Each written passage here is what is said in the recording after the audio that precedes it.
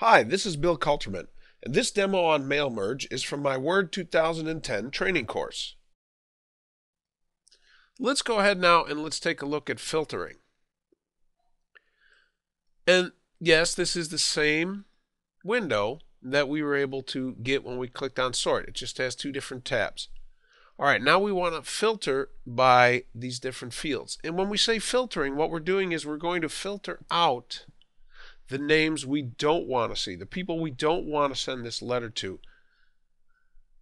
We start by selecting the first field.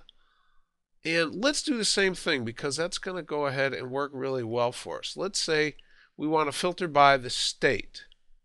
And maybe we simply want to go ahead and send this to all of our people who live in a particular state, or maybe a group of states. Let's say we're only sending this letter to people on the eastern seaboard because whatever the letter has to do with only affects them. Or if you're in marketing and you're doing targeted emails or targeted mailings, you're only going to send to a specific group, maybe by city, by state, by zip code even. You can get real specific.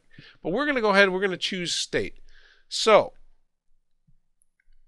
in the field state, where the state is equal to, and we also have not equal to, these are conditional statements, we're going to choose equal to, and let's pick a state. Let's say New York. If I choose OK,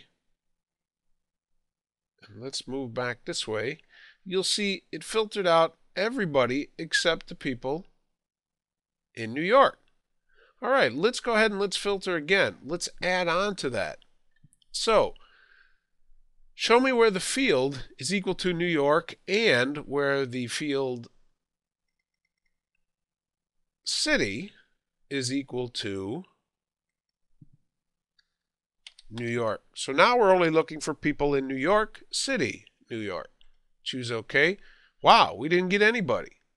How come? I know we have people in New York, but let's go ahead and let's see if we can figure out what we did wrong. We'll go to our filter. Whoops. Turn that filter off, and let's kind of scroll down. Aha, see?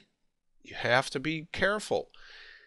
Because we had the state abbreviation here, but we're not using that as the abbreviation for the city. We have to spell it out.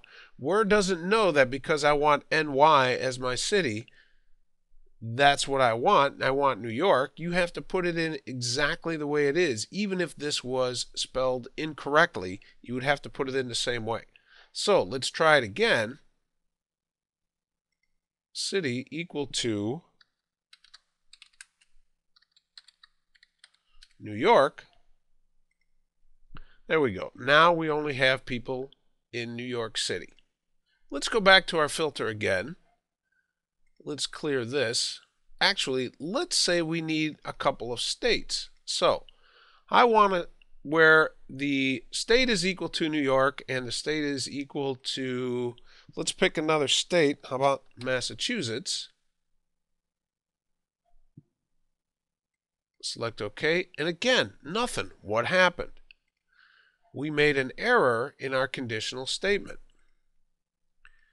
There is no field state where it is equal to NY and MA. It is over here. Our conditional statement should read, show me the field where state is equal to New York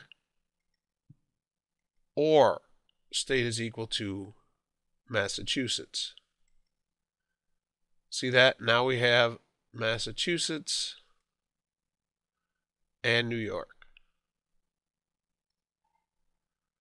You have to be careful with these. You got to write these statements to say exactly what you want them to say, to have those conditions that you need. And you can also use any of these other conditional statements. All right, so we're good for now. Let's just say we want to send this to people in New York State and Massachusetts. Great, we have our recipients. We'll choose OK. And step 3 is done.